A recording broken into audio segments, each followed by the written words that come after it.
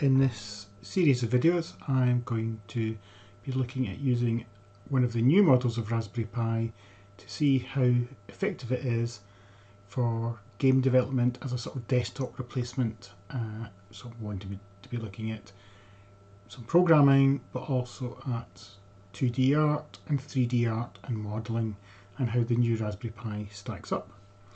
So I recently received delivery. I've not even had a chance to run it yet, but here is my new Raspberry Pi computer delivered from Pimeroni. And if I open that up, you can see something that looks fairly familiar for anyone that's used a Raspberry Pi in the last few years.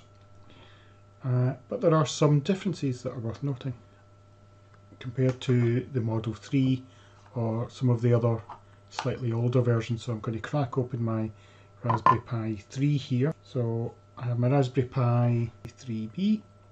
It's got 4 USB, it's got an HDMI. When we come to the Raspberry Pi version 4, the most obvious difference is the HDMI slot has been replaced by 2 HDMI connectors, and these are micro-HDMI connectors. If we look at the USB slots, 2 of them are in that familiar blue that indicates it's USB 3, so the high-speed standard for USB. So that's a nice step up. So we now have a machine that's capable of running 2 monitors and of high-speed USB connections. One other change of note is the power adapter is now a USB-C type power adapter. So that might mean requiring a different connector or a new power supply for your Raspberry Pi if you've already got one. The reason I'm slightly less keen about some of these changes are that it adds an extra price to the Raspberry Pi 4. So if you were to buy a Raspberry Pi 3, when introduced to 4, they kept the price point the same, so about £35 if you're ordering it in the UK. But that's not the total cost, because you need other things. You need a power supply, obviously. You need an HDMI cable to connect it to a television. You will need some keyboard or mouse. Oh, the one other thing obviously is a micro USB for the operating system. So I've got a micro USB in here with the operating system installed on a tiny letter. So those things, unless you happen to have them all lying around, they will add a few elements of cost there. With the Raspberry Pi 4, now in my experience and expectation, not many people will be using the Raspberry Pi 4s to run dual monitor displays. On the other hand, very few people also have micro HDMI cables or connectors or adapters, so that's maybe another £5 you're going to have to spend on the Raspberry Pi 4. It's a little bit more power hungry than the older versions of Raspberry Pi, so you probably will need to get a new power supply. You might have a mobile phone that has a USB-C connector, but it might not deliver enough power to reliably run the new Raspberry Pi 4, so you really should get a new power supply as well. I've got my official Raspberry Pi power supply.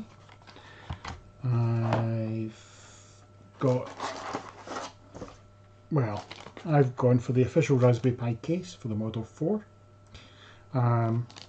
I quite like the official cases, they're quite nice. There's lots of alternatives. Some more colourful, some more businessy looking, but the official one is quite nice and I quite like it. So you start adding in extra costs and it does come above £35, and also you're going to need your memory card. So it does start to add on. The other thing with the Raspberry Pi 4 is it's got a much faster processor, much more powerful processor, and it runs a bit hotter. And what happens when it runs hot is it throttles its performance, and so it actually slows down the output it gets. So you're going to need a heatsink as well to help keep it cool, or something like this. This is the Raspberry Pi fan-shim, and this connects to the GPIO pins in the Raspberry Pi and is a fan cooler, so that will keep it nice and cool. And if you're going to try and use this as a games machine, that's really going to be necessary. We're going to be running software that's going to really be pushing the processor, so we're going to need something here to try and help keep it cool. So that's going to be super essential. Compared to the Raspberry Pi 3, there's a nice increase in power, so it's going to allow us to do a lot more, but If I wasn't going for this particular task, I wouldn't actually bother with the Raspberry Pi 4 at all. I would have kept with my Raspberry Pi 3, because I see these things, these extras of, you know, cooling, active cooling, a different power supply, having to buy in a cable I don't have, you know. So I'm the sort of person, I've got, you know, just about every cable that's ever been in a drawer. But when I ordered on my Raspberry Pi 4, I couldn't start it straight away because I forgot to order the micro USB HDMI cable. So it's an extra cost and a thing that people are unlikely to have lying around the house. So if you're getting started with the Raspberry Pi 3, it'll cost you £35.